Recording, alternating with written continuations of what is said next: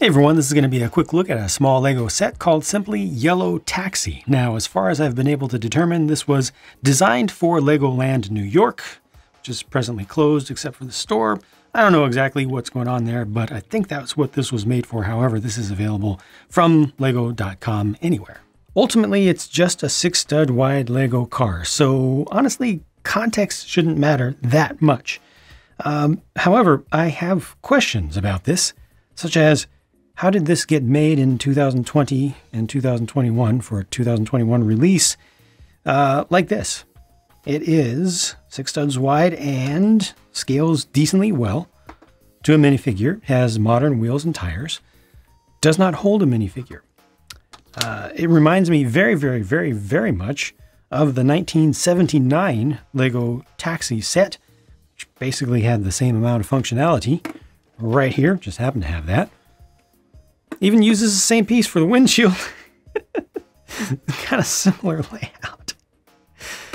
You can't put a minifigure in there. So this little set over here came with a minifigure, and it's like, what are you supposed to do? Well, you're supposed to imagine that the minifigure goes inside the car, and then you drive across town, and then whoop, this person comes out. It's the same thing with this 2021 set.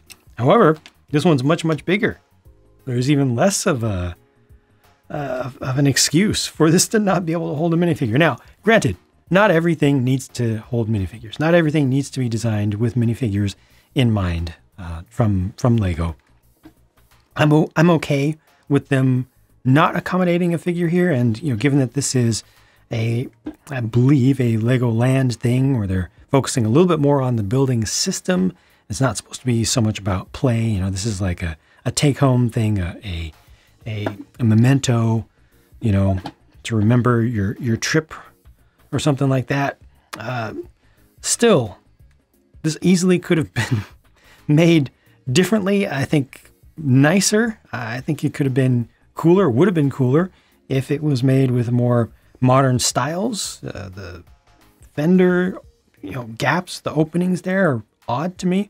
Comes with a sticker sheet, so sticker for the taxi there. That could have been a print, honestly, for something like this, I think, because there are 2 of them in the set. That could have been a good thing. Also, there's your Legoland Discovery Center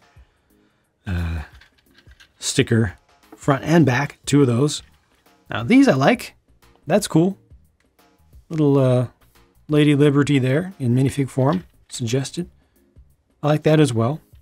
But oh, one other thing that I really like about this, the fact that it uses a 5-stud wide dome. So this is 5 studs here, 6 studs down at the base. That makes for an interesting technique. It uses a ton of jumpers to pull that off. Just a ton of them, and you see them through there, which is a little bit awkward, but I like that they actually did that in a fairly simple set. And overall, this kind of looks like a classic cab, just a Caprice Classic or whatever, Crown Victoria, regular New York cab. Has the proportions, basically, but it's just such an odd thing. It's so weird. These pieces are added in here, I believe, just to help with the building process. The light gray bits that are actually attached inside of the tubes, a technique that Lego doesn't use too frequently, but I think it was appropriate here. Yeah, if you want to see inside, I do want to show you this. I'm anxious to share this with you. The interior. Look at that. It actually has a hollowed out space. And it's just not used. Lots of jumpers on this thing. It's just such a weird set, isn't it? For 2021 especially. Last up, there are the leftover or spare pieces, and this is the spent sticker sheet.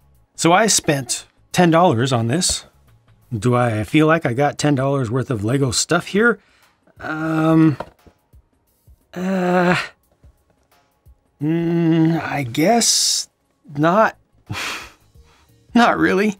I really wish this was more like $8 or something. It's just, for $10 you can get a 6-stud wide Lego City car presently, right now, on the market with a minifigure. And a minifigure is worth a lot more than a few pieces. A minifigure is made of a few pieces, maybe 4, and it's worth more than 40 cents. So this should not be $10 in my opinion.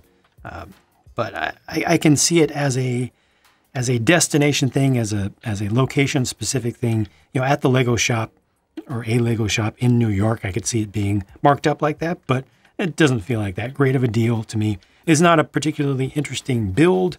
The most interesting things about it to me are the stickers used up on top for the little ad bar, but not the ones on the sides, which actually weren't even cut that well, to be honest with you.